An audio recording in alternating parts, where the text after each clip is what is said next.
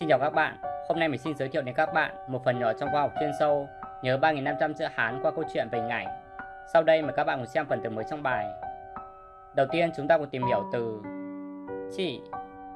Như các bạn cũng biết, ngày xưa khi khoa học chưa phát triển, muốn cho mưa thuận gió hòa, cổ nhân thường phải cúng tế, lễ bái các vị thần. Hình ảnh mà các bạn nhìn thấy là hình ảnh sơ khai ban đầu của từ chỉ. Sau đây xin mời các bạn cùng xem cách cổ nhân thể hiện hình ảnh thành chữ viết. Đầu tiên để biểu thị thịt bày trên bàn thờ, người xưa dùng bộ nhục để biểu thị. Tiếp đến để biểu thị cho bàn thờ, người xưa dùng bộ thị để biểu đạt. Bộ này ngoài ý nghĩa là chỉ ra, bày tỏ, nó còn có ý nghĩa là chỉ bàn thờ. Tiếp theo để biểu thị cho cái tay bày thịt lên bàn thờ, người xưa dùng ký hiệu như các bạn đang nhìn thấy để biểu thị.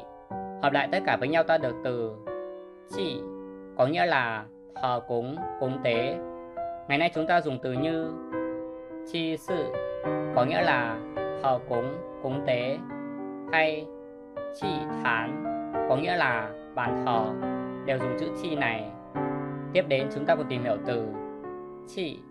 Như các bạn cũng biết, phần lớn biên giới giữa các quốc gia đều nằm ở khu vực có núi hay có các dãy núi phân cách, và ở nơi đó thường có những người lính bảo vệ.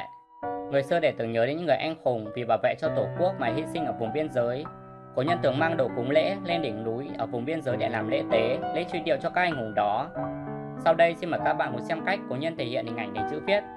Đầu tiên để biểu thị cho vùng núi hay đỉnh núi ở vùng biên giới, người xưa dùng bộ phụ để biểu thị. Tiếp đến người xưa dùng từ chỉ mà các bạn vừa học ở bên trên để biểu thị cho hoạt động tế lễ được diễn ra ở đó. Hợp lại tất cả với nhau ta được từ chỉ, có nghĩa là ranh giới, bờ cõi. Đây là từ phồn thể, sau này để tiện cho quá trình viết và ghi nhớ, người xưa đã viết nó dưới dạng như sau. Ngày nay chúng ta dùng từ như biên chỉ, có nghĩa là bờ cõi, hay phần chỉ, có nghĩa là ranh giới, đều dùng từ này. Tiếp theo chúng ta cùng tìm hiểu từ trá.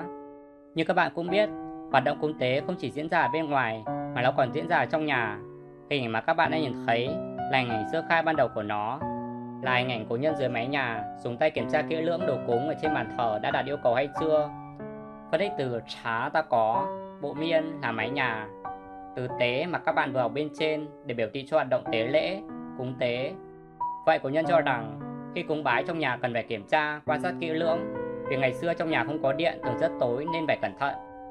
Ngày nay chúng ta dùng từ như chỉnh trá, có nghĩa là cảnh sát, hay quan trá, có nghĩa là quan sát, đều dùng từ này.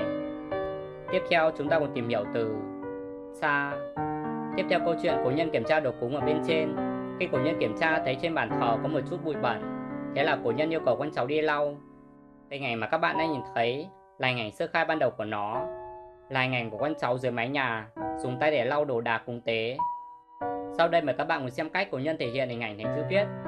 Đầu tiên cổ nhân dùng bộ thủ là cái tay để biểu thị cho hoạt động lau chùi. Tiếp đến ta có từ sát mà các bạn vừa học bên trên để biểu thị cho hoạt động quan sát kỹ càng.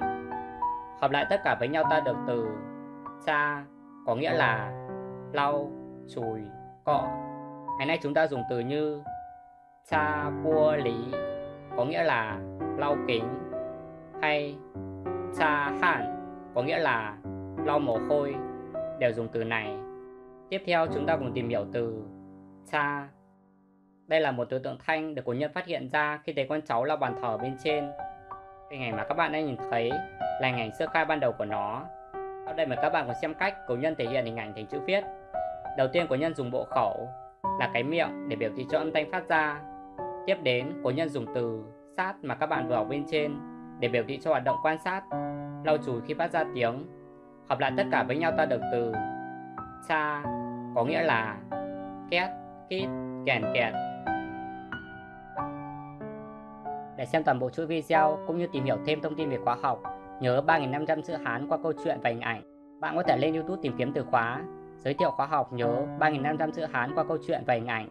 Ở đây mình có chia sẻ rất nhiều thông tin hữu ích cho các bạn. Hoặc có thể liên hệ trực tiếp với mình qua Facebook Phạm Văn Hải. Bạn cũng có thể để lại bình luận ở dưới video này, mình sẽ tư vấn thêm cho các bạn.